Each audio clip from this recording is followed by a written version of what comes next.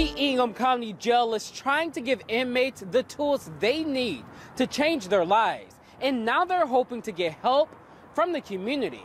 It helps give the inmates tools to change their behaviors, their thoughts and their behaviors in order to change their lives. The Ingham County Jail houses hundreds of inmates, and officials have launched a program to help better prepare them for their releases. Called Hustle 2.0, the preseason. The jail began using Hustle 2.0 the preseason, not even a year ago, and already several inmates have taken advantage of it. A huge chunk of the program deals with working out of a 350-page book written by former inmates who share their experiences after being released. There is a course on entrepreneurship. There is one for healthy relationships, leadership, criminal thinking.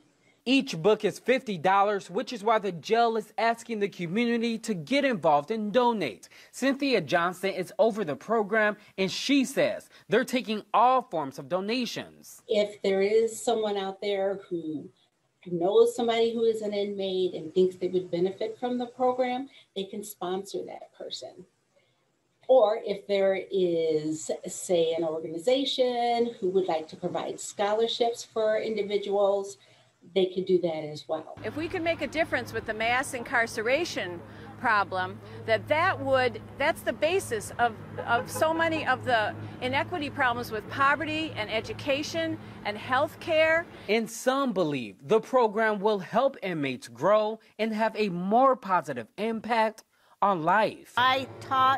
I'm a teacher up in the Ingham County jails, and the prisoners anywhere need something to do, and that's a good place to get them started on good habits. Now, if you would like to donate to the Hustle 2.0 preseason, just head on over to our website, fox47news.com.